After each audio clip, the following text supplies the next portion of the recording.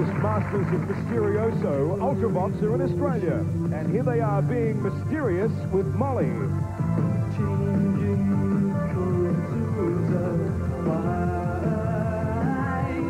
The sounds that have been sort of emerging over 1981, how do you see it going in the next, say, 12 months?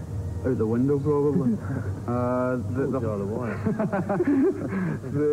the whole thing that emerged in the last couple of years, it started off being fairly fresh. It was very exciting, and then the media took over and tagged it the new romantic cult, or the cult with no name, or whatever it was that they were going to call it at the time, and just killed everything that was happening at the time. So now all the bands that are termed as, you know, new romantic bands, whatever, are all like second and third generation. Well, in that last interview, or Chris, I mean, in that last interview, you did say, the whole band collectively said that you hated labels being put on any group.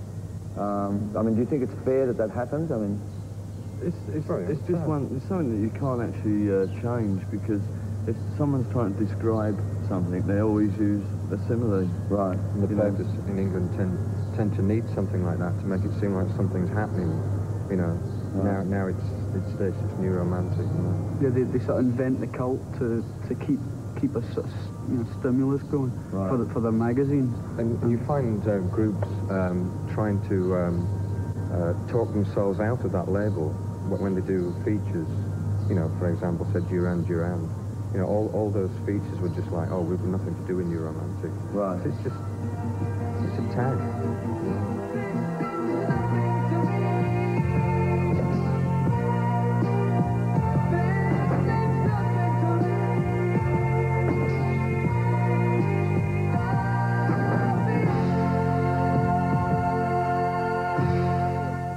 It was almost like, as you said, this will be the mill production.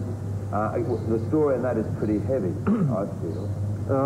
Well, it's the whole thing about using a vehicle to put across a different aspect of the song. I mean, the song doesn't necessarily have to be about what the film's about. The film is more or less a parody on the song. You know, right. we hate telling people, well, this is what we wrote it about, and you know, if you've got it wrong, you're wrong. You know, that's not what it's about. So we always do parodies on the songs. And the best way of sort of depicting the different types of voice was to make it fairly religious, make it very, very grand, you know. Everyone's searching for something that you don't actually know what you're going for, you know. With listening to the song and then looking at the film clip, one could think that Ultravox are in fact making a political statement. Is that right or wrong? Well, we're a very apolitical band. I mean, there's thousands of bands out there who are trying to do that kind of thing, and they do it badly. I don't think anyone does that well.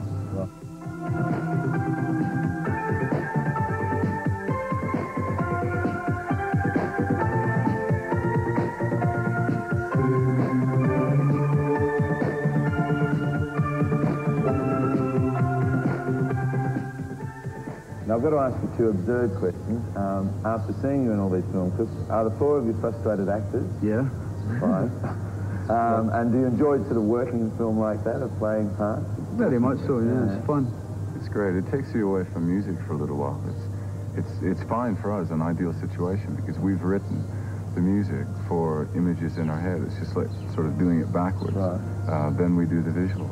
We're talking about soundtracks. I've got a telegram over there from Chris Cross in America, and he asked us to give back his royalties to us. No, can you tell the story, because that is quite... Yeah, it's because of the name, the confusion with the name. In England, I get paid all these PRS royalties. That's why we can afford to do all these videos.